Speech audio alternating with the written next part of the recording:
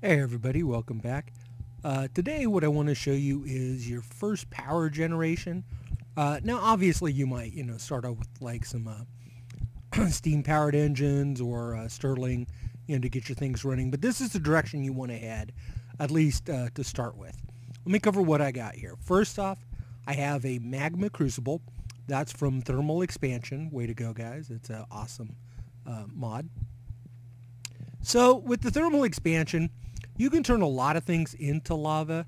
The cheapest is netherrack. It only costs 8,000 MJs to produce a bucket. And so you get the most for power. And so, a trip to the nether. You could do it with other things also, but this is the direction you want to head. Now, I've thrown one hopper on top, just to feed it up here. Remember, guys, I'm not showing recipes. Basically giving you the ideas where to go. You can look up the recipes on it. Now, initially, you're going to need to throw like a Stirling or something to get it going, because the blue area here has to reach about halfway for it to start converting it into lava. Once you get it going, though, and lava starts filling up your engines, you're good to go. So, coming back, you have your Magma Crucible, okay? Then you have an output for it. In this case, I'm using the waterproof pipe. I'll show you another way to do it here in a second, which I prefer. So the lava comes around, goes into your Magmatic Engines. I've got 4 of them set up here. You'll notice that they're all full of lava, so they're cranking away. So that's the basic design. Lava comes out and fills your engines. Now, what we got here, in case you're a little confused, I could use gold conductive pipe to feed my my electricity, my Buildcraft electricity, by the way. But what I'm doing, oh look, I got one flipped the wrong way. But what you do want to do is use instead the Redstone energy conduits. Okay, again from Thermal Expansion. These will carry all your Buildcraft power. And you don't have to worry about, like with the conductive pipes, sometimes they'll fill up and they'll pop on you or something like that.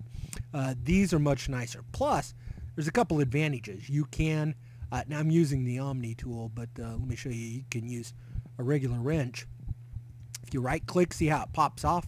But what the cool thing is about when it pops off, it hangs on to that electricity. I think I've showed you that before. All right, so Magma Crucible, waterproof piping into the magma engines, coming out the conduits. Remember, on the conduits, orange is out, blue goes in. Okay, so you remember I had this one, either wrench. I had this one accidentally turned around. I'm like, hey, that's the wrong way. So you got to point them out. Also, you'll notice that it's got kind of like an arrow that points out. See, arrow kind of pointing in. All right. So, and then your power comes here. Ultimately, you're not going to get this right out of the gate. This is. Let me back out and show you.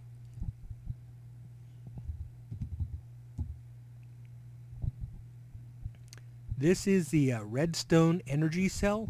Now I'm going to show you the show you the pattern on this. The reason that you want to get it as soon as you can is it's a giant battery. Okay, this is your Buildcraft battery, but it takes a little bit. You got to have the liquid transposer. You got to have a Magma Crucible to create your molten redstone. You just get a Magma Crucible just like we got over here, but instead of putting in netherrack, you put in redstone. Again, look up the recipes to make this. This is not going to get you out of the gate. This you can all do almost immediately right out of the gate. Be able to make this and just build your powered furnaces and pulverizers or whatever you want Buildcraft wise off of it. Ultimately try and get a battery going. Okay, just because again builds up, stores it, the benefits of batteries. Okay, now what I wanted to show you there, that's what you're going to build. Ultimately you'll want to get a bank of them going, maybe say 8 or more. So the math here is for each block of netherrack it takes 8,000 joules, Minecraft joules, MJs, okay, to make a bucket of lava. 1 bucket of lava in the Magmatic Engines produces 10,000, no, was it? Yeah, 18,000. In other words, you get 1,000 extra, or no, 10,000 joules. Was that right? I better check my wiki on that again. Basic point is, you get you have, I think it's either 10,000 or 1,000 joules left over. I think it's only 1,000. Again, let me check my wiki. Don't take my word for it. You have excess, okay? It costs less to turn that into lava than it comes out once it comes here. So you'll not only will you have enough to refill, you see how I have it piped back in over here. You know, you can then take your Sterling offline, destroy it, whatever, once you get the power built up here. And it's a self-feeding cycle, okay? All you have to do is keep the netherrack going, and you'll have enough to feed it and, of course, to generate out to run your machines. All right, here's the things I wanted to show you over here.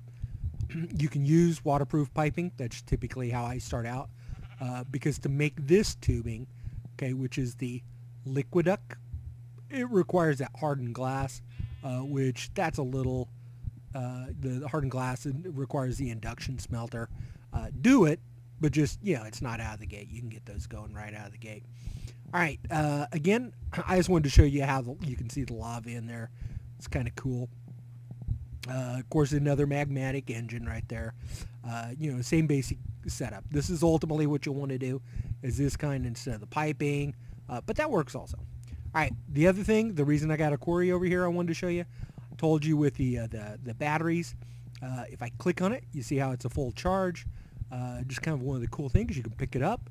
Remember, if you shift right-click with your wrench, you can carry it around, and if you look at on my action bar there, you'll see it has full power. Now, I can plop that right there, and that, when I flip the switch here, sorry, right there, is going to start driving my quarry. Look how quick that goes. Now, the reason it's going so quick, I'm feeding my quarry 50 Minecraft joules per tick. That's a lot, okay?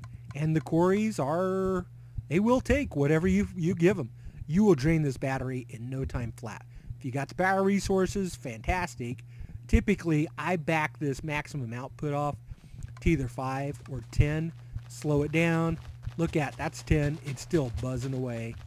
Let me bump it down to 5. It's going to take a minute. It's got some in the buffer there before it starts slowing down a little bit.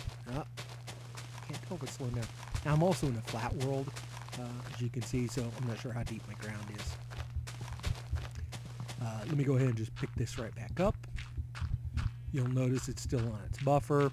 But that's what I wanted to show you, is you can carry these things around, drop them wherever you need, and that's so handy to have. See, ran out of its buffer. I like to keep one in my line at my main house, have another buffering up as well, so I can carry it around with me to use it wherever I need. If I want to go, you know, do some piping of oil, or, you know, whatever. Ideas are endless. Now, on this setup, I told you I have a hopper here.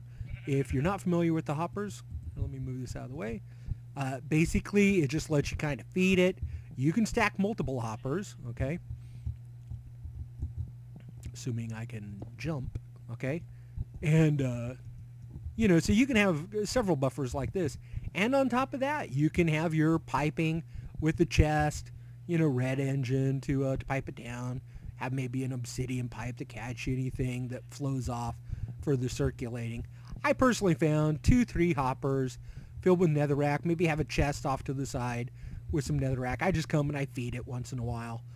That seems to take care of my needs. It's easier than having to do the piping once in a while. That just gets annoying when it starts spitting it out when it doesn't need it and that kind of thing. All right, so quick review. Magma Crucible, waterproof pipe, magmatic engine. You can use gold conductive, but I strongly recommend getting to the redstone energy conduits pretty quick, but you can do it with the gold conductive. Feed it back in and also feed it out to your machines, or again, keep that battery in line as soon as you can, and bada boom, there is your unassisted continuous power supply for Buildcraft engines. Also, nice little side note here. Once you get this going, if you want to do the same thing for your industrial craft, just take this lava out over here, put your geothermals on here, start feeding it for that. Now you might need a couple magma crucibles to keep up with a bunch of them, but you know, the magma crucibles, they're really pretty inexpensive to make. I don't normally show you the recipes because again, you can look them up. Where is it? And this is the other reason I don't do it. There it is. So really, all you're gonna need: 1 gold, couple red, okay, and nether brick. Okay, you're already going to the nether for the nether rack. Get some nether brick and a bucket, and you're good to go. That's the Magma Crucible, wonderful thing. All right, guys, I'll wrap it up there. Went a little longer, a little repeating. See you next time. Thanks.